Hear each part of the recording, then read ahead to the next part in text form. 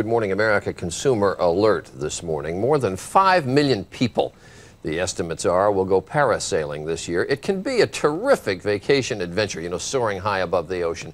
But it's an adventure that can end in disaster and sometimes even death. Critics say that's because some operators are literally throwing caution to the wind. A report on that from our consumer correspondent, Greg Hunter. It's supposed to be an exciting ride in the sky. Is it all the way down? All right, all the way down? Okay. And as I recently saw for myself, parasailing can be smooth sailing. I gotta tell you, this is fun, but it's kind of scary. And the fun can end quickly when things go wrong. A near-death experience for 3 friends in Florida. A father and daughter forced to bail out in the ocean. And a Michigan woman nearly blown away in the Bahamas. You may wonder, are these simply freak accidents, or is there a problem? There's a dark side to parasailing that the normal customer doesn't understand. Expert Mark McCullough says no one is watching over the industry, and too many operators are unsafe. Money and greed plays a very, very big role.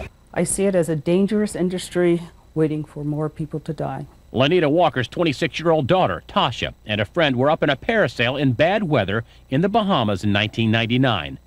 The rope broke. And he said she started screaming hysterically that, we're going to die, Mike, we're going to die. The runaway parasail dragged Tosha and her friend through the water. And Tosha could not see the waves coming, and he kept calling to her, and she answered a couple of times, and then she didn't answer anymore. Tasha is buried in Charlotte, North Carolina. Had a piece of. I can't find anybody to take responsibility for this. I can't find anybody to say, well, we're going to fix this. Yeah, the Bahamas and most other countries outside the U.S. are bad, but it's just as bad here in the U.S. The Coast Guard knows of 76 parasailing accidents in the U.S. between 1995 and 99, with 61 injuries.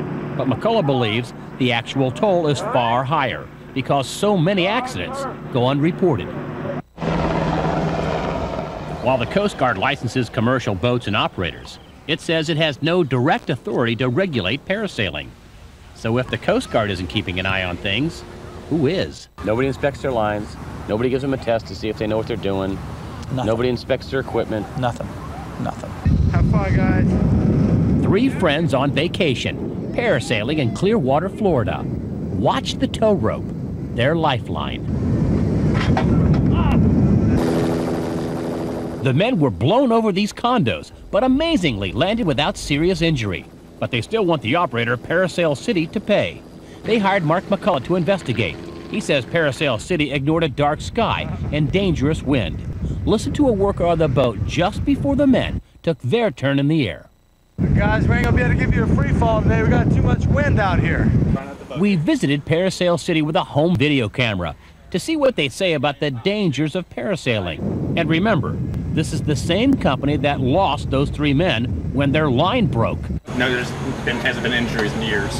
Hasn't been injuries in years? Yeah. Nobody's ever had any mishaps? Or it's way back when, in Mexico, there's been a few problems when they first started doing it, but I've been here for 5 years, and there hasn't been one problem that I've heard of. It's too rough for starters. They shouldn't have been out there at all. Mark McCullough went out on a Parasail City boat and also asked about their safety record. How's the safety record? Pretty good? 100%. 100%? No, I've never had any accidents. That's pretty damn good for 100,000 rides a year. And when we were out on the water, Parasail City flew a customer directly over our heads. Dangerous. Dangerous. It falls on top of us. That was it.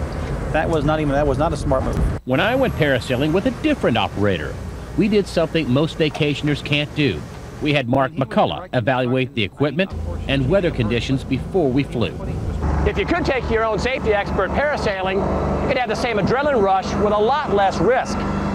People like Lanita Walker say the risks will remain until parasailing is held to a higher standard. My daughter's life is gone. I know she would want me to fix this. I know she would want me to fix this so somebody else's child doesn't have to lose their life. That guy who was operating the parasailing boat, not the boat I was on, but the boat that flew the parasail right over our boat, according to the harbor master, was fired. And that's really dangerous. Not only can the parachute land on you, but the line can come right across the boat. It can hang the parachutist up or the parasail up. It could decapitate somebody. That's why that is so dangerous. My ride was pretty good. Now, there's a couple of things you need to do if you're going to go out parasailing to be safe. Number one, get a safety briefing. Make sure that people sit down and talk to you about what to do if something goes wrong. What do you do if the line breaks? You know, how do you stay safe in the water? How do you get the parachute off you? The second thing is, don't go up in high winds, because that's really